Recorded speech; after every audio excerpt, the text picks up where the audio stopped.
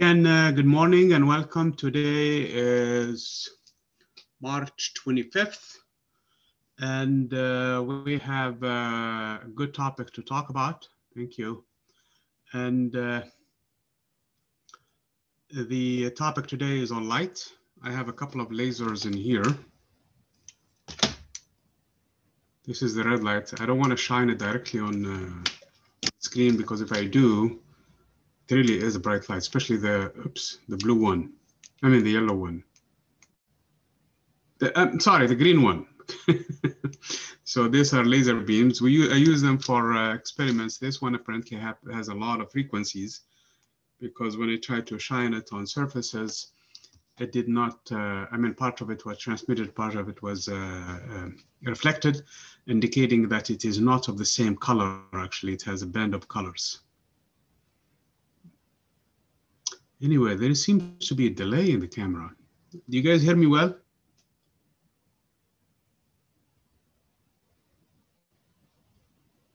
Okay, good. Okay, that's fine. That's fine, team. Okay, so let's share the screen in here to see where we are. First of all, let me find the slide and share. Okay, so today's topic, like I said, is light. Light is one of the things that fascinated us ever since basically we started experimenting with it. I mean, we were born with the receivers, a couple of eyes that seem to respond to it.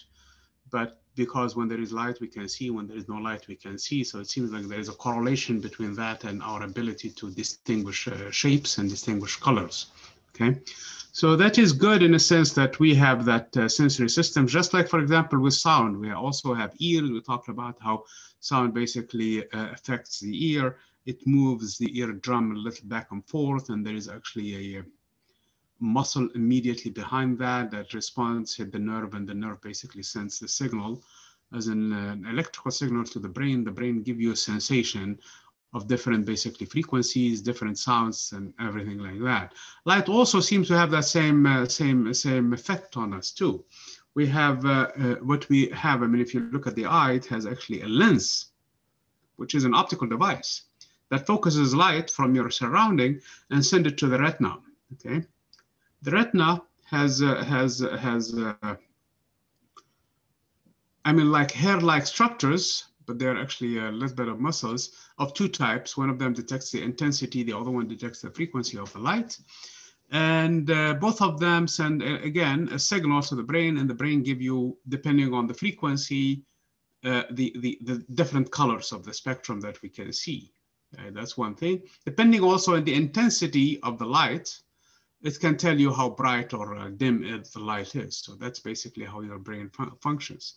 It's a fascinating thing, both the ear and the eye, with the exception that we in physics and physical science in general, we really don't venture past the point where light hits the retina. After that, it's a job of biologists to get into all of those details, into the enzymes and all kinds of things that come into play. We can understand a little bit, for example, and we can help a little, for example, when light does not really focus immediately on the retina and focuses before or after, in which case you will have a short or a long eye. In that case, basically what we do,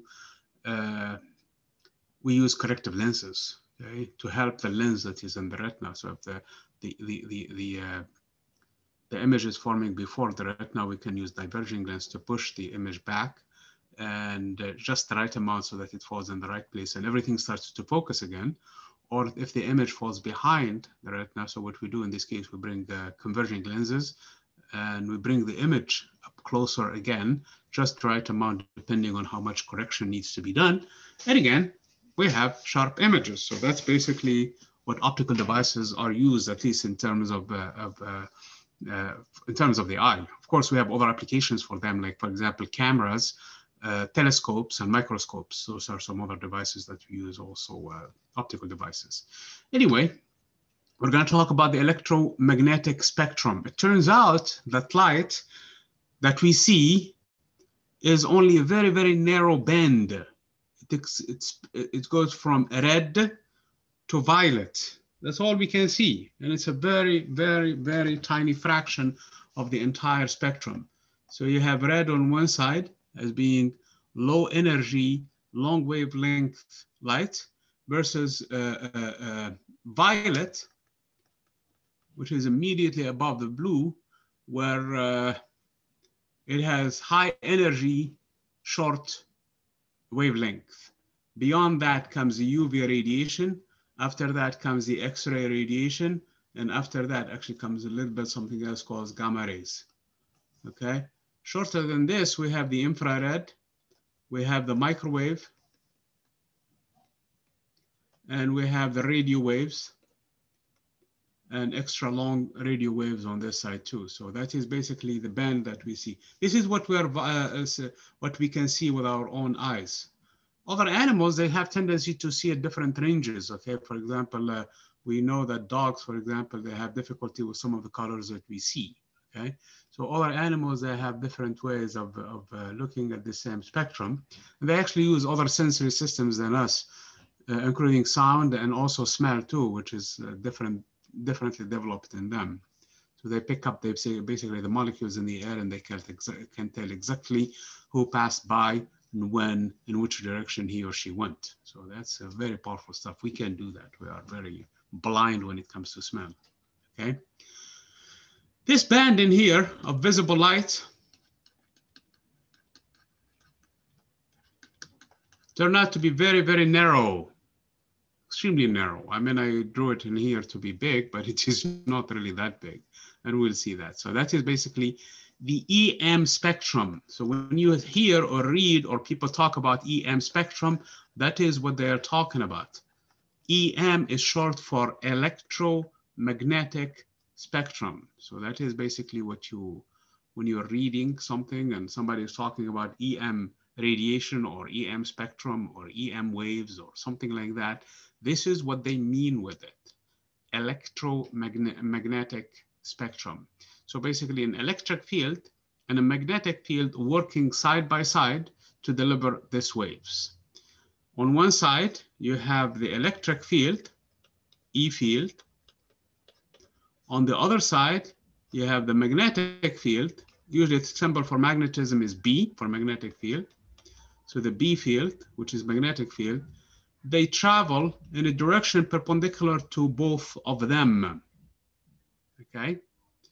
They may be spinning, they may be doing other things. So they're not really rigid in these directions the way I drew them. But as far as the direction in which they are moving, both of them have to be perpendicular. So one of them could actually have a different orientation than the other one. And actually they could spin one way or the other. They could rotate, okay? One of them could be closer to the x-axis, if you want to call it the x-axis, and the other, or closer to the y-axis. If this one is closer to the x-axis, the other one must be closer to the y-axis. If this one is closer to the y-axis, the other one is closer to the x-axis. In other words, what I'm trying to say is they are perpendicular to one another all the time. Furthermore, they are perpendicular to the direction in which they travel. Hence, they are actually transverse waves. So light, unlike sound, is not a compressional wave. It's actually a transverse wave, okay? Which gives us something that we can do with light, which is polarization. I can polarize it. I can basically eliminate all the light in all directions and keep only one direction of interest. This is exactly the role of the polarizers in the glasses. For example, when you're driving in the evening, light hits the ground, the ground and hits all of the other directions. It becomes kind of fuzzy. You don't see well. But if you use polarizers on your glasses, your driving glasses, it eliminates all the light but keeps only one of them. In which case you will have a better, basically, resolution. You can see better. Okay. So that is the purpose of the polarizers. We can do polarization for sound because it's basically does not have any direction, travels in all directions at the same time because it's compressional waves. This one is transverse, you can do it. So basically, since you can have light components in this direction, other components in this direction, other components in this direction, you have several components, but they are all perpendicular to the direction of travel. Just take a filter and eliminate everything but the one that you're interested in. Then you're in good shape because it's vector quantity. Okay. you're in good shape. Okay, materials can absorb or transmit light. A wall, for example, next to you, if you look at it, is actually opaque as far as visible light. It may not be opaque for other frequencies. For example, if I use infrared or even microwave, I may be able to see through the floor, through the wall, okay? So the same material can be transparent for certain frequencies, but opaque for others, and vice versa. So the window, for example, is a perfect example. The window is transparent for the visible light because you can see the trees outside, and that is the visible light that hits our eyes. But it's not transparent for infrared light for this things, at least some frequencies in here. So meaning that the light comes in, and if it's absorbed by us or by the room, when it's transmitted back as heat, which is what the infrared radiation is, it's not going to go through, it's going to bounce back. So that is the essence, that is the roots of the greenhouse effect. That's what causes the greenhouse effect. So basically you have a radiation coming from the sun, penetrate the atmosphere, go to the earth, absorbed by the earth warms up and emits back the radiation. When it emits it back, it does not emit it necessarily in the same frequency, it emits it with a lower frequency, in which case it becomes reflected back to the ground, and now you have an amplification in that zone where you have a lot of radiation that is trapped, increasing the temperature of the environment. So again, materials come in two flavors, transparent and opaque. Even opaque materials, they have something, they call it penetration depth, basically, that light can penetrate to some extent before it completely is absorbed by the material. We're going to talk about the interaction of light with materials, namely electrons. That's what we mean by materials. Of course, I mentioned reflection. There is also refraction, just like sound, just like any wave. When light hits materials, depending on the type of materials, depending on the surface, it may be reflected, meaning that bounce off, just like particles, just like when you take a tennis ball and you hit it against the wall. It hits the wall and come back. There is a law for that. The law for it is that the incoming angle must be equal to the outgoing angle or reflected angle. Those two, they must be the same angles. So this is the law of reflection. This would help us understand image formation, how images form. That's an important topic. That is actually a very, very important topic if you're going to be into understanding these things. Also, light can be refracted too when it hits two different media or two different thicknesses, if you want to call it that way. So light travels with one speed here and travels with a different speed in here, depending on the basically the constitution of the material. So when light comes in at a certain angle, it does not continue in the same direction because basically, let's say, for example, it's traveling slower in here. So it's actually tilts a little. We call this one a refraction. So this is a refraction. And this is incoming still. So in this case, light, as it goes through the medium that separates the two, it is refracted. It's broken, basically. It's not going straight as it was before. Okay? So again, this has a lot of applications. This is also important in terms of optical devices too, because lenses actually use this principle. Lenses use this idea, the difference between how fast light travels in here and how fast travels in here. That's what the lens is. If you think about the lens, for example, this is a converging lens, by the way. Light comes in here from the source, from the object, hits the lens, it is refracted. So it's refracted in here and then it travels back in the medium. So it's traveling slower in the lens versus outside of the lens, okay? So again, this is the law of refraction. The law of refraction involves the sign of the angles. This sign and that sign are related to how fast light travels in the two different media. We're going to talk about the color again. This is our perception of the frequencies. This is, again, something that has to do with the brain. And sometimes we really don't understand it very well in physics. So what we do in this case, we came up with the experimental observations. And somehow that all the colors, you can make them up just by combining 3 basic colors. Doesn't matter which you take. So which we took the red, the green, and the blue as basic colors. And this is the essence of the RGB colors that are used in a lot of devices, including TVs and things like that, to make all the different colors. Combine them all and you'll have the white color. And the white color is not really a frequency. That's the only one that is an exception.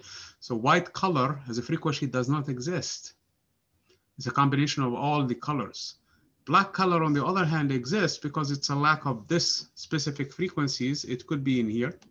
Could be in here. It could be in this region or this region. Okay, they appear to us dark because of we're going to do an experiment hopefully to it today. Okay, then we're going to talk about dispersion. Dispersion, when light basically with different frequencies comes in and hit the medium in here, because of the frequency, they're going to be broken into different frequencies and disperses basically the light. Okay, this is like the case of prism, or the case, for example, of a rainbow. So a rainbow also is actually made up, the droplets of water in the atmosphere act as a prism, but they act, first of all, to go through the refraction process, and different light frequencies refract at different angles. And now reflection again from the other surface, and when the reflected light comes in, and you have so many droplets in your eye, there is a combination, and the combination comes in with all of those colors basically broken in the air. So for this one, you really need a non-same frequency light or non-monochromatic light. So you need a bunch of lights. This has a lot of applications in science. This is used in spectroscopy.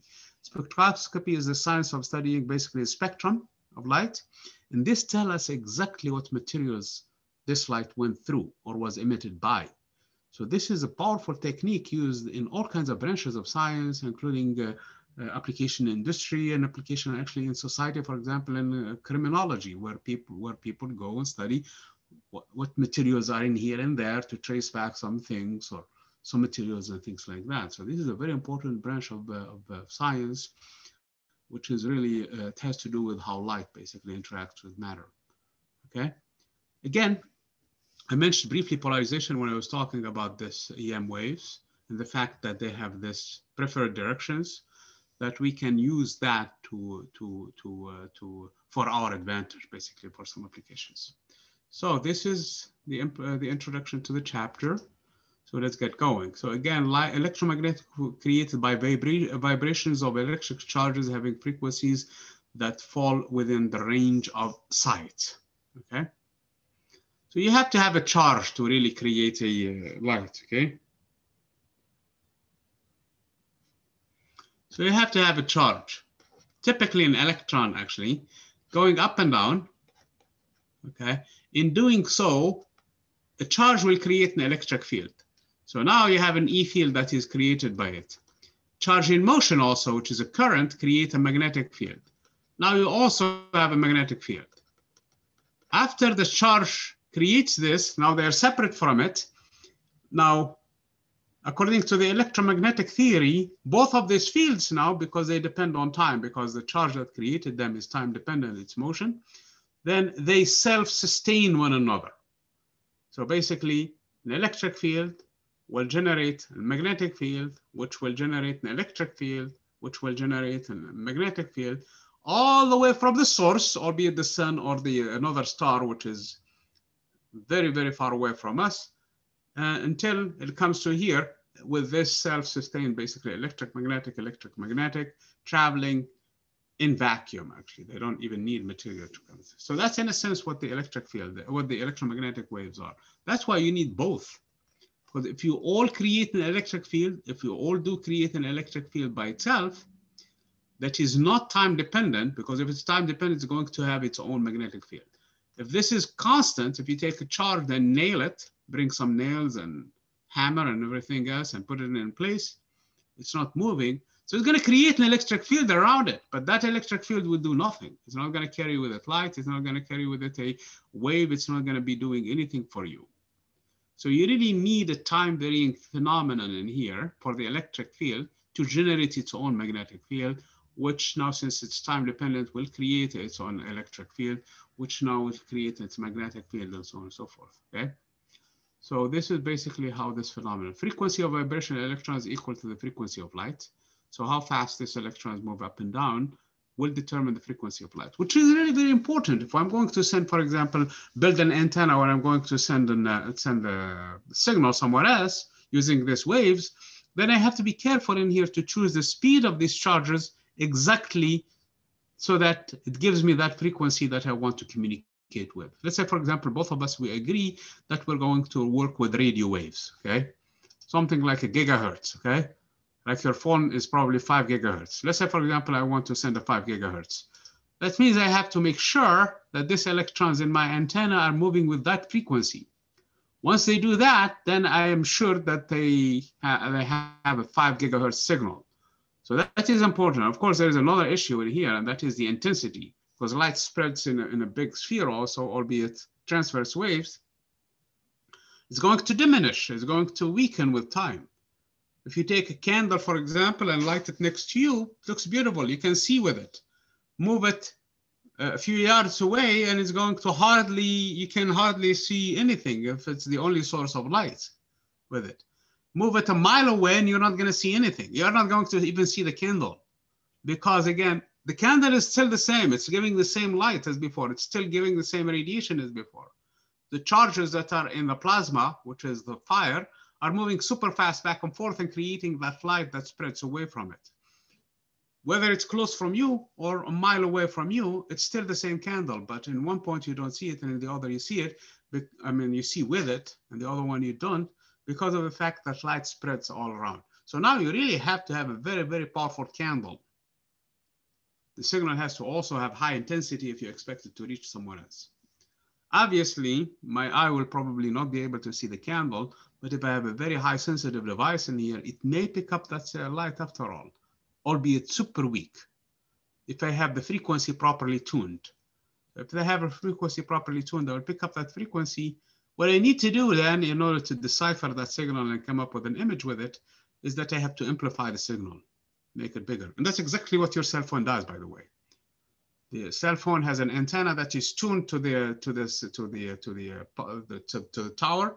So in this case, what it does is picks up that signal and amplifies it for you. Okay. Once it amplifies it, then it does all the things with it in order to give you that sound that you hear in the speaker of the micro and the speaker of the telephone. So it travels near 1 million times faster than sound, of course. Sound travels around 340 meters per second. Light travels 300 million meters per second. Okay? So it's almost 1 million times bigger than that one. So it's actually the fastest thing there is. There is nothing. So this is actually ceiling when it comes to speeds. Okay? Nothing travels faster than light. Not only that, nothing travels as fast as light with the exception of light itself. Okay? Or particles that don't have mass, they do that too. Like, for example, gravity waves, they travel at the speed of light because they really don't have mass too.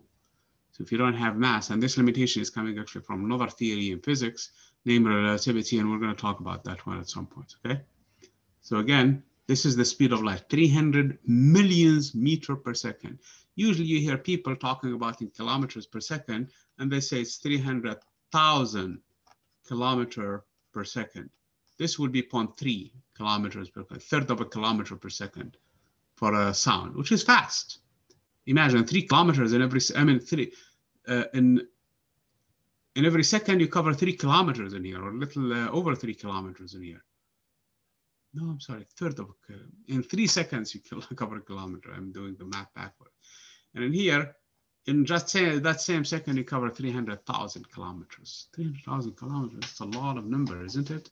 I mean, if you can think about it, the distance from where you're sitting right now, and if you travel the entire radius of the entire circumference of the Earth, If you walk from where you are, never stop, okay? Never turn left or right. I mean, provided you can walk on water and the mountains and everything else, okay? And just face the same direction. Never turn left or right. Just go in the same direction and come back to where you were sitting earlier. That's only about 40,000 kilometers. It's only about this much, okay? So you still have 40, I'm sorry. You still have about 10 times more to go. So doing the circumference of the Earth almost 10 times in 1 second. We're not talking about a year or 3 years, or you're given 12 years to complete this trip in 1 second. Okay, that's how fast light is. So light and all EM waves travel at transverse waves. I already mentioned that in the intro, the fact that they are transverse, okay? So light and all the EM waves, the entire spectrum actually, are of this type. They are transverse waves, okay? So here, this is how they look like. So on one side, the red one in here is the electric field. The blue one in here is the magnetic field. And they work together. You cannot have one without the other. That's why the word now, in the old days, you have electricity and magnetism, but now you cannot really call them that. You have to call them electromagnetic waves. They are actually one thing. So these two that you look them, they look separated by color and space and all of that. They are actually two sides to the same coin. On one side, you have the electric field. On the other side, you have the magnetic field, okay? Albeit in here, they're perpendicular, actually. This coin needs to be reshaped, okay? So this coin probably is better to draw it this way, okay? So it's the same coin, okay? So that is, because they are perpendicular at any given point, these two are perpendicular to one another. At any given point, these two are perpendicular to one another, whether it doesn't matter where you pick them up, they're perpendicular. As a matter of fact, they're also perpendicular to where they are traveling. So this is the direction that they are traveling, and both of them are perpendicular to it, hence transverse. What controls this creation and destruction of these two fields in the empty space is this law, the law of induction, okay? The electromagnetic induction, okay? The electric field creates a magnetic field because it's varying in space. This depends on time. Depends on t, time. And this too depends on time. Because B now is created that depends on time, because what created it depends on time, that too will create an electric field, which in turn creates a magnetic field, which in turn creates a B field. You know where this is headed, don't you? An E field, okay? You know where this is headed, okay? It starts from a star, and this process continues all the way to your eyes, okay? And it could have started billions of years ago from the faraway galaxies that are sitting about 13 billion years ago from here, 13 billion years ago, or 13 billion light years in space. They sent this light, which does this. An electric field creates a magnetic field, which creates an electric field, which creates a magnetic field, which creates an electric field, and the process continues until the point where they hit your eye. At that point, there is a different story happening, okay? The electrons in your eye, they respond better to the electric field than the magnetic field. Why? Because the magnetic field is super weak, relatively speaking, in the same units than the magnetic field. As a matter of fact, it's smaller by this factor, by 300 million factor. That's why your eyes are more sensitive, actually, to the electric field that hits them than the magnetic, although both of them are there. Okay, both of them are there. But the electric field is has more effect on the electrons in your eye than the other one, in which case that's fine. You have electrons now moving back and forth. They send a signal. There is no problem. Now you have an electric signal that is wired up in your nerve system that goes from the starting point in your eye all the way to your brain. That's fine. No problem. Okay? So that does not mean anything. The fact that the magnetic field is 300 million times smaller than the electric field. Both of them, actually, if you do the math, they carry the same amount of energy. As a matter of fact, if one of them is missing, it doesn't matter which, you're gone, you're done. You don't have light anymore. It's destroyed, okay? You need the other one. Both of them, like I was saying, two sides of the same coin, with the exception that this coin has this shape, okay? Not that flat coin that we are used to it. Here is what I was talking about in the beginning when I was talking about the spectrum. This is the EM spectrum. What I mean by the EM spectrum, this entire thing, although I don't want to really erase this thing. Everything is the EM spectrum.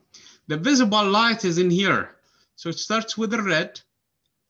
That has, we're looking at it in terms of increasing frequencies. The frequency in here is about 100 hertz, then about 10,000, then 1 million. Then you have here about 100 million. And here you have 10 billion hertz. And in here you have 1 trillion hertz, okay? And at this point you have numbers that I don't even know how to say, okay? You have 10,000 billion, 1 trillion, I'm sorry, hertz. And at this point you have so many numbers in here that is unbelievable. See how big the numbers are? From 100 hertz all the way to 10 to the power 24 for the super energetic gamma rays, okay? Gamma rays are super energetic because of this thing. This is the direction of the energy and the frequency. So this is frequency increasing and energy in the same time. Both of them increase in this direction.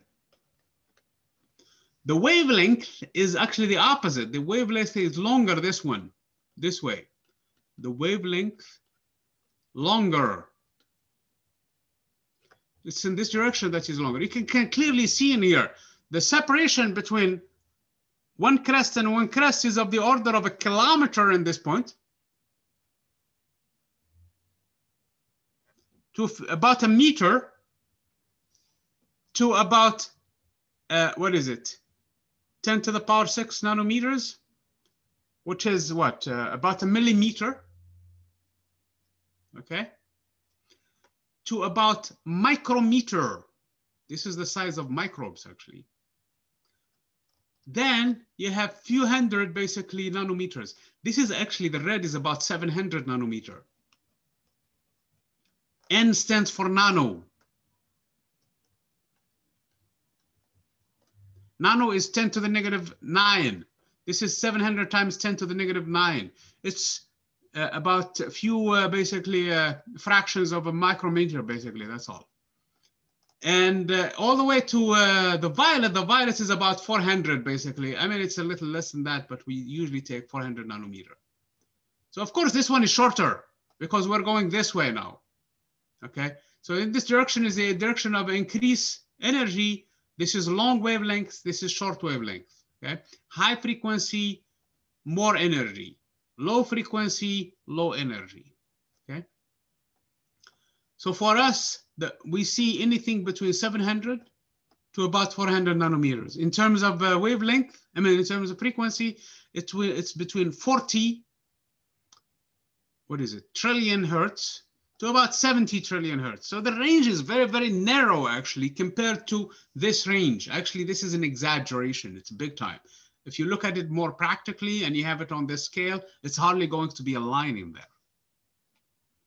How did we evolve to do this? I don't know. It probably has to do with the way that sun emits light. Sun is peaked around these frequencies. That is basically what we know for a fact. So there is a correlation between what we have available on Earth from the sun and what we can see. So this is basically the visible light. All of this light of the spectrum is here. The sun peaks around this frequency, around the green, actually. But if you look at the sun today, you're not going to see it green. Please be careful if you do that, okay? It can be damaging to your eyes. So you have to use proper glasses for it. It's not going to be green because all of the other colors are going to come to this one mix in here. They have actually almost equal contributions, and it appears white, actually, the sun to us. Other stars, they can emit in this range and they appear yellow. Other stars that have low frequency, they have low temperature, they emit actually in the red. Okay, some of them are actually, they're not even in the visible zone. You cannot even see them. some stars actually appear blue. And the brightest of them all, the strongest with the highest temperature, still appear blue, even though they are probably in the violet region, because blue in this case dominates that. And that's basically how the range of stars they look like, okay? So this is basically what we have. Then, of course, we have, after the infrared comes the UV radiation. Now we're talking about high energies. This is high frequency, high energies. This can be damaging. This can cause problems. This one interacts with your molecules of your skin and give you that feel of warmth. That's what your heat is. That's why you have the microwave cooks in that region. It takes advantage of that, because you send a microwave radiation to your food, to your soup, to your water, which is mainly your food. Then the water starts to agitate, because the agitation is here at the molecular level, and it's of the order of basically a few millimeters, okay? So that's why the microwave works in this one. Your remote control works in here. Your what is it? Your signal also works in here for your telephone in this region, okay? So a lot of these things are used in practical reasons. So that nonsense stuff about, what is it? 5G causing corona has no basis whatsoever, because viruses actually, they cannot, I don't know. I have no idea how that is coming, because if you go in terms of the intensity of energy, UV can cause a lot of damage. UV is actually on the molecular level. Actually, I'm sorry, on the atomic level. So in this case, it's really super energetic. Then you have X-rays, which are far more energy and far more damaging. But of course, if you have short bursts of them, that doesn't do a lot of damage. And then you have, of course, the gamma rays, which are supposed to be even stronger. How are we doing on time? We still have good time. So the EM spectrum spans waves ranging from lowest to highest frequency. The smallest portion of the spectrum is, it's not radio waves for sure. That's a big wide region that does not actually have a lower limit. It's not gamma rays, because gamma rays here, theoretically, they are also, we don't know exactly their limit right now, okay? It's not microwave, because a microwave is actually a lot of frequencies. So the only thing that we are left with is, so that is actually a very narrow band, okay? It's much narrower than this, actually. I mean, this is an exaggeration just to show the colors, because if we really try to draw it, we're going to draw a line in there. So the order of increasing frequency, increasing frequency, okay? Red has less frequency than violet, which has less frequency than UV radiation, which has less frequency than X-rays, and gamma rays has the highest frequency. So this is high frequency, energetic, short wavelengths, okay? Comparatively speaking, this is actually low frequency, less energetic, less energy, and longer wavelength, okay? And you go in this order, in all of these words, okay? In all of these words.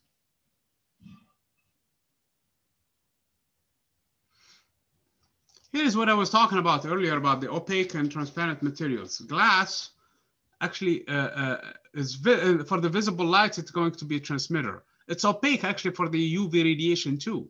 And it's opaque also for the infrared. So glass has this property that it does not transmit infrared.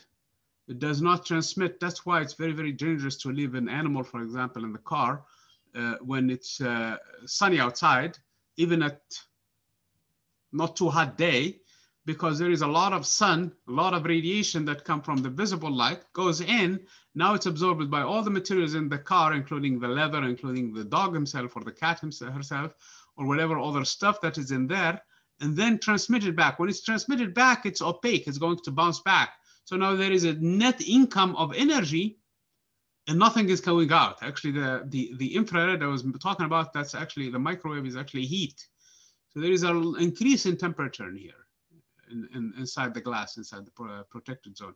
And this is actually the essence of the greenhouse effect. This is why we have greenhouse effect. This is actually the greenhouse effect. We use this one, for example, in agriculture to trap heat in the winter, in places where we want heat to exist and radiation to provide us, for example, with the food that we grow. So this is actually a very good thing at some point. But for our entire planet, that's not actually a good thing. That's a bad thing, okay? Because the temperature will rise and that cause all kinds of problems on Earth, okay? Venus, case in point, which is really the temperature there is nothing can survive. Actually, all the oceans have evaporated and Venus lost its atmosphere, and it's basically the worst place in the solar system right now. Anyway, so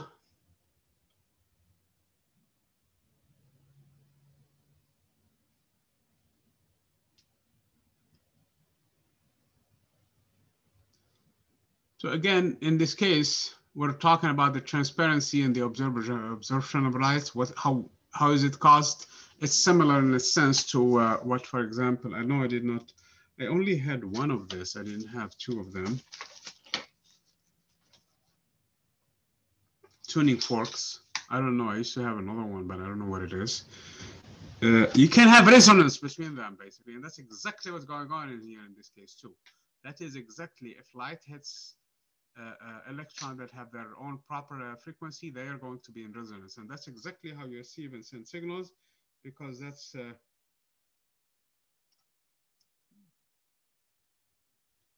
using resonance, the phenomenon of resonance. That's how you do tuning also. And this is basically how light is transmitted through materials. Light is absorbed by the electrons of a molecule. Then that molecule will vibrate, will be excited actually at a higher energy level.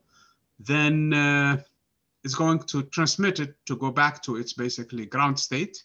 When it does that, light between absorptions is actually traveling with still the same speed of light.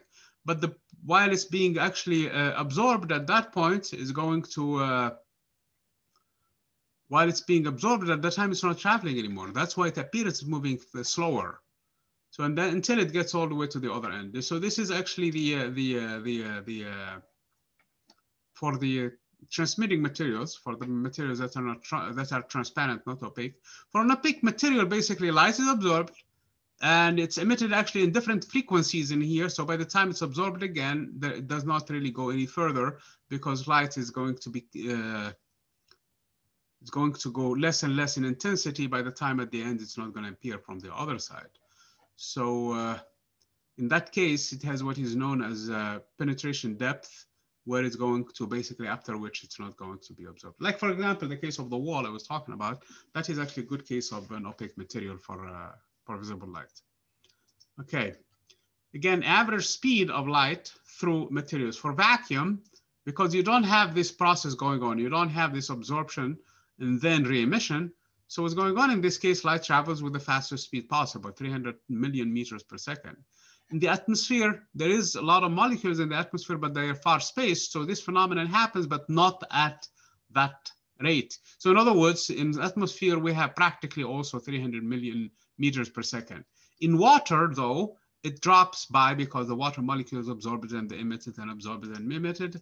So it travels with 3/4 of the speed of light. In glass, in glass about 2/3, and in diamond 0.41, depending on how opaque the material is, okay?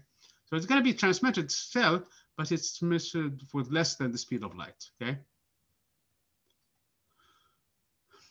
The law of reflection, again, I mentioned that before, is the one that has to do with the incident ray and the reflected ray. That depends on two things. Depends on the material itself and depends on how smooth the surface is, okay? So if you look at your glass, for example, and I mean your mirror, for example, it's made up of a glass, and then usually there is a metal behind it that is actually a reflective metal because glass itself is transparent. So you send the light comes in, then it's reflected back and it obeys this law. So if you look at the mirror, this is a flat mirror, by the way, because mirrors, they come in 3 different kinds. There is a flat mirror, then there is a concave mirror, and there is a convex mirror. I mean, I'm trying to show it to my side. So this is your convex mirror, concave mirror. and this is your convex mirror. And then you have the flat mirror that is used in a lot of industry. So and again, when you look at the side in here, when you look at your hand, for example, this is how the law of reflection works in here. So you look, you see the reflection of your hand coming to your eye. For you, it looks like this image is coming from here, which is an illusion, not a real thing. If you look, for example, to your leg, again, you look in here, this is the leg. For you, it appears the light is coming from here. This way, you're going to make a replica of the image in front, and you will have it perfect. If you go straight out to look at your eye, the light bounces back because the angle of incidence in that case is 90 degrees, and the angle of reflection, I'm sorry, it's 0 degrees, and the angle of reflection is 0 degrees at that point. So it appears that there is an eye on the other side looking at you. Okay, so this is how the image is formed. So this is the image formation.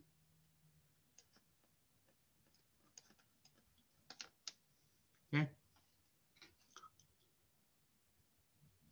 and that's exactly what I was talking about. So this is called an object. This is called an image. I'm sorry, it's already written there. So this is an object. This is an image. The image is upright, meaning the eye looks up and everything. So this is important. Also, the magnification in this case is 1, meaning that the size of the object and the size of the object and the image are equal. This is true only for flat mirrors. For different kinds of mirrors, this is not true anymore. The image could be inverted.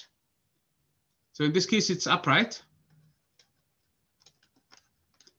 And it's equal in size to the other one because this distance and this distance are the same.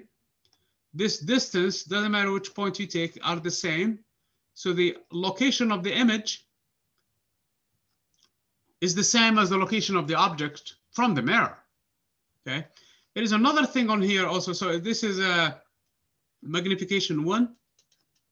Magnification is equal to 1. Furthermore, this is actually a virtual image. What do I mean by that?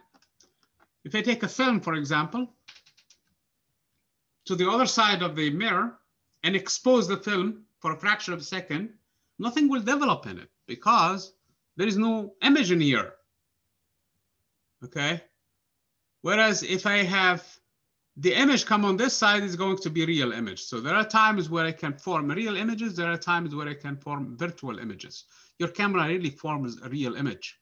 That is actually formed on your, the same thing as would happen with your retina. That is actually something you can develop at the end. You can actually burn on a film or on an LCD screen or what is it to produce an image out of it. But this one is actually a virtual image, not a real image. As a matter of fact, just pick around behind the mirror and you will not see another person standing in front of you, okay? You guys know that, don't you? Okay. I'm glad that you guys know that. I mean, you didn't learn this one today. Yeah. There is one thing that is actually not working actually for images in this case, and that is left and right. That seems to be violated when this image formations. It seems like left becomes right and right becomes left. That is the only thing that is kind of strange. Other than up and down, it's conserved, but left and right is not conserved. And this is actually true also for the Zoom sessions, because the camera sometimes can be, I'm talking about my right hand, and probably every one of you is looking at my left hand thinking that he's a left-handed, but no, okay? So again, this is basically what I was talking about in here.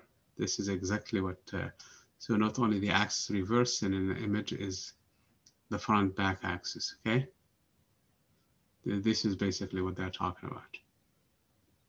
Now this is convex mirrors and concave mirrors, okay? Again, the shading in here will determine the side of the mirror. Is it, in this case, convex, or is it in this case concave? So in this case, clearly the sizes are not the same. And the location of the image is different. And that's what you read when you see the sign on the mirror of your car when you're driving, that objects are closer than what they appear, because it pushes the image a little bit further to give you a wider, basically angle, wider view so that you can see more. But actually the objects are closer than what they are, because again, things like this one can be sometimes misleading. Makes the object look smaller for you in your head, the way your brain interprets a smaller image, because you know normally how people they are, how big they are. You know normally how big a truck is. Truck has this much size. And you look at it in the mirror and it's a tiny truck. So you think that, hey, it's very far away because it's small, because that's what you're used to. This is a cultural bias. When you look at the road, for example, far away, you see truck that is very small. So you know that it is very far. But when you look at it in the mirror, you may assume the same thing because again, you think that, hey, it's small. So it's very far. Let me just change my lane. But actually it's closer than what they appear. In here, it's the opposite. Okay? It gives you the impression that this thing is going to really ram onto you. But it's actually because, again, doing it in the opposite direction, okay? So now you can use these things for other practical applications. For example, if you want to magnify images or focus images, depending on how you want, what you really have in mind. That's why we use these devices in optical instruments, like, for example, microscopes and telescopes. Actually, telescopes use reflected mirrors like this one, okay? To focus the image into one point and then bring it back. And now you use actually lenses to look at the star or the moon or whatever you're looking at. Okay.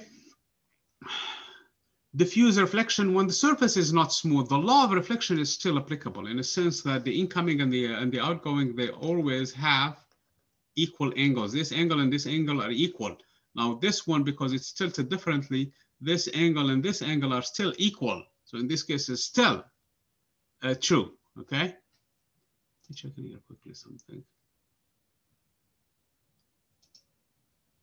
So this law is still true. So in the sense that the angle of incidence and the angle of reflection are true. By the way, I forgot to where this light is in here. Is it this one? Yeah, it looks like it's this one. So this is the incoming and this is the incoming and this is the reflected. So in this case, light appears to go every which way and it's diffused, okay? So there is less focus in here and it's not good. So if we're gonna build a Hubble telescope or telescope of for practical uses, where you want the beams to be focused into a specific point, you have to make sure you spend a lot of time basically polishing the surface. And that's actually one of the reasons why those devices are super expensive. And you don't want anything to basically pollute them. Even a piece of hair can cause a lot of damage. So again, they are used, for example, for, this one is probably a very, very big antenna. It's used for long wavelength. So this must be a radio waves. You see how the size of it? This is typically, this is the size of a building, which is probably about 5-10 meters high. So this is about 10 meters, about 20 meters. So if I look back into my spectrum in here, this antenna is useful for stuff of this order here in this region. So it's for radio waves. It cannot be for this waves, okay? Because that's too small.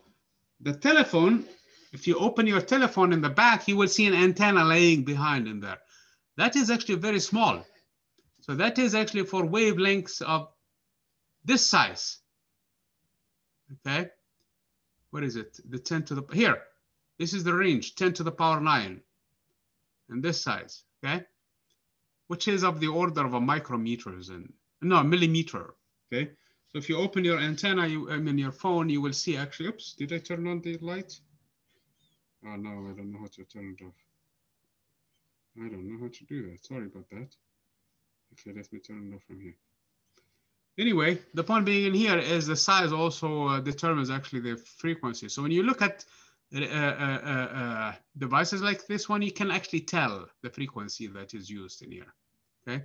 Comes in, focus, and then it comes in here, and then it's transmitted and amplified in here, and we do all kinds of things to analyze the data.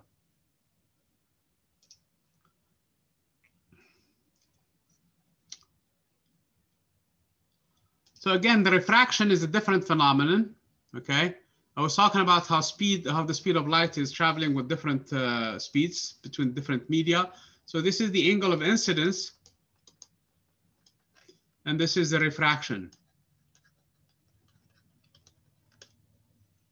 again, that can, there is actually a law that involves the signs. This is one of the few experiments that were conducted by the Greeks, actually. This is a fun experiment, and I was planning on doing it today, and that's why actually I brought my cup in here, except that I couldn't really get the camera to focus on it. Okay, so basically what we used to do this in class is we take a cup like this one, which usually uses a styrofoam.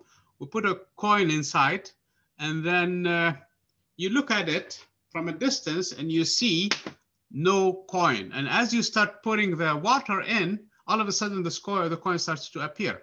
So again, it appears that it's coming from the other side, but it's because of the refraction of the light. Okay. So this is actually a fun thing to do in class. I can't wait for next semester when they're saying that this class is going to be on campus. That means we can do this in class. Again, this is true also for the fish.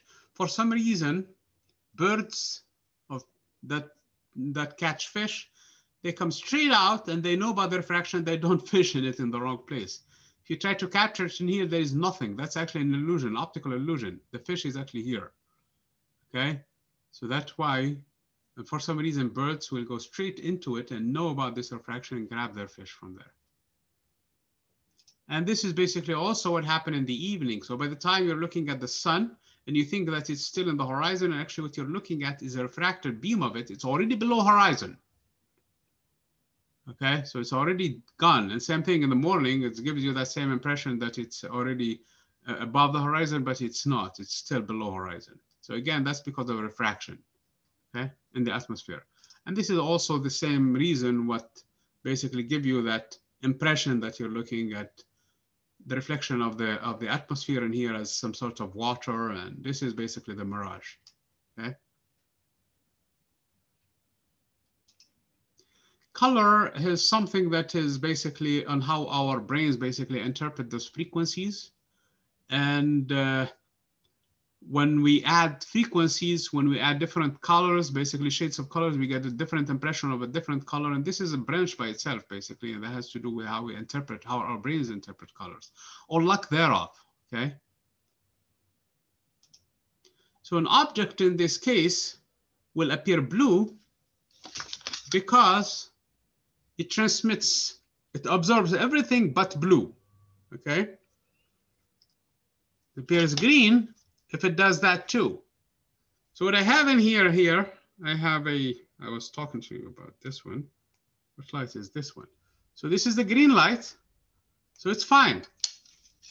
It's going to be absorbed partially by this material in here. Oops, so let me make sure I have it focused in here. If you see the dot on my neck in here, this is without, this is with, this is without, this is with. Again, I'm absorbing a lot of this material, absorbs a lot of light in here so that you don't see it in there. Very good. So if I take another material in here, okay, the red one probably. This two combined now, so basically that's what I have in here. Again, you can't see the light anymore. Here is the light, by the way. You can't see it because it's all absorbed now. The entire green is absorbed. You can see it only on the material by itself, and that's the end of it. So it's supposed to go into my neck in here the way it's supposed to work. Let's experiment with another one. This is the red one. When my shirt that is red today, it's hard to do. Again, when I put this one in between it, it's going to be for the most part gone, okay? Actually, you don't see it much because it's absorbing it. This material absorbs everything except this color. That's why you're seeing it that way. So the red one does not penetrate through it at all. It's all absorbed in here. So that's how we perceive colors again, because the way that the materials interact with them. So if you look at something and it looks red, it's because it's absorbing everything but that frequency. If it looks white to you, it's reflecting everything. Okay? So that is the item of discussion today on how materials reflect light. Reflect light. why desert dwellers were mainly white. Mainly white. Why do you think they do that?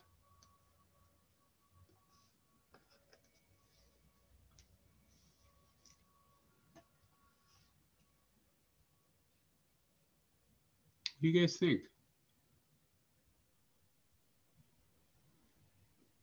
Because the net reflector. Their net reflect, yeah, they reflect mainly light, okay? All the light, so they appear white for us. So they basically don't retain a lot of light, because this one that absorbs all of the other light will cause its energy to increase. Okay.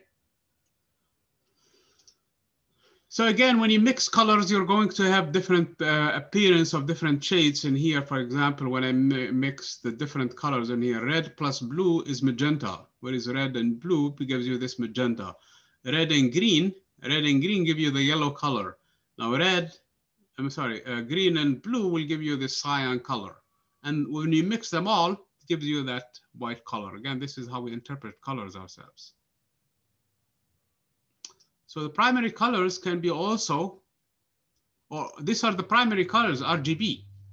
Then also the opposite to that is the magenta, cyan, and yellow, which with the black, that is what is used actually in the industry, in the printing industry. So they use this one. They don't use this primary one. However, because then it can reproduce, if you mix them, you can reproduce the primary colors and give you beautiful pictures. So in the print industry, they use this one. They use the opposites. In cameras, I can't see the chat, somebody's. Okay, that's fine.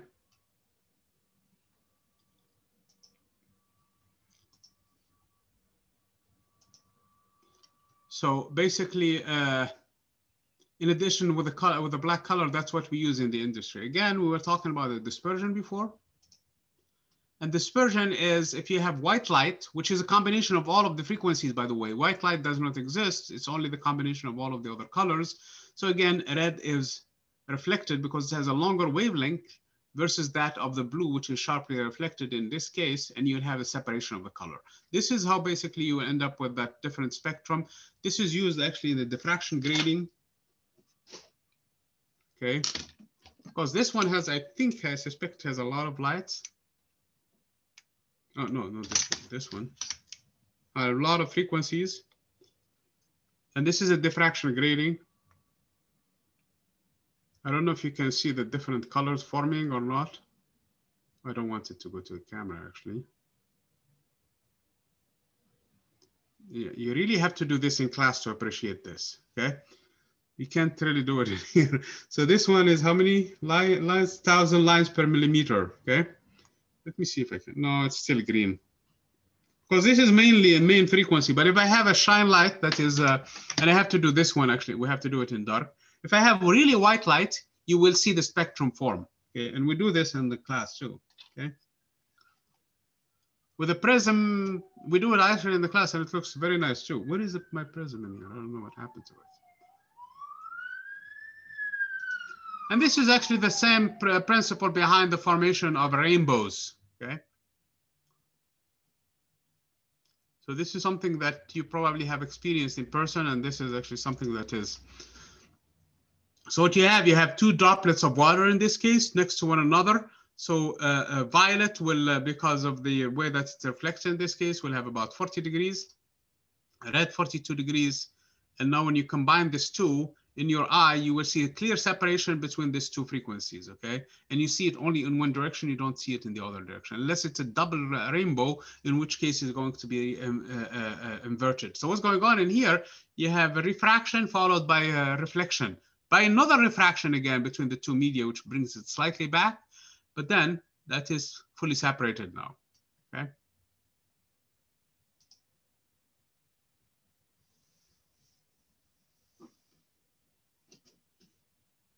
So you have some conditions for it. You have to be really in a correct location to see the rainbow, okay? Yeah, so that the lights are back, because if you move around back and forth, you're not going to be able to see it. here is a rainbow. And if you look up close in here, there is actually another one, which is a secondary rainbow, where the colors are actually backward, okay? The colors are actually, the red follows all the way to the blue light in there, okay? So this is an example of a double rainbow. I mentioned polarization earlier because of the fact that light has electric field and magnetic field, and our eyes respond better to the electric field. So if we can isolate a direction for an electric field, then that is how polarizers work. Otherwise, light itself can be in all kinds of directions. It can be actually spherically polarized, meaning the X component and the Y component of the electric field rotate around one another in a sphere, or actually elliptically polarized in a sense. One of them is stronger than the other one. So in this case, it has a stronger direction more than the other, but it's still polarized. And it has all kinds of phenomena. But if I run it through a polarizer, and we used to do this experiment in class too, you will see that the light is going to only go in one direction. If you take it, another polarizer, they cancel each other and you will not see light at all coming through from the other side, okay? Sound does not do this. You cannot polarize sound, okay? So this is basically what I was talking about, the vibration of the electric field in every which way coming at you. But now if you eliminate all directions and only one, that means that is how you polarize. So here is the deal. You have radiation coming from all directions, and when you run it through a polarizer, at that point, now you have the light that is in only one direction. If you run it through another polarizer that is actually parallel to the first one, you still are not going to gain much because you gained already what you need to gain from the first one. Now, if you put it backward though, there is no light they're going to go through, okay? And this is an example of what's going on in here. And this is the experiment we used to do in the class, okay? Noting here when they're reinforcing one another, the image still appears from the back in here. And here, they cancel out completely, okay? And this is basically when there is a components only. So when you choose some directions, and you have some light in here, polarization. Okay, this is the entire chapter. I know we have some time in here, but I will see you guys on, I know this chapter was kind of light and a little bit fun. I'll see you guys next week on Tuesday. Professor? Yes. So it was just that one item of discussion about, okay. Yeah, yeah, about the reflection of light and basically how it's the desert dwellers and things like that, okay? Okay, thank you. Okay, no problem. I was going to talk about the fact that the electric field is, I mean, the visible light is narrow and band, and you list a few of them, but that's fine. I mean, I think you have had enough of those questions already from the previous chapters. Anyway, so I'm going to stop the recording right now.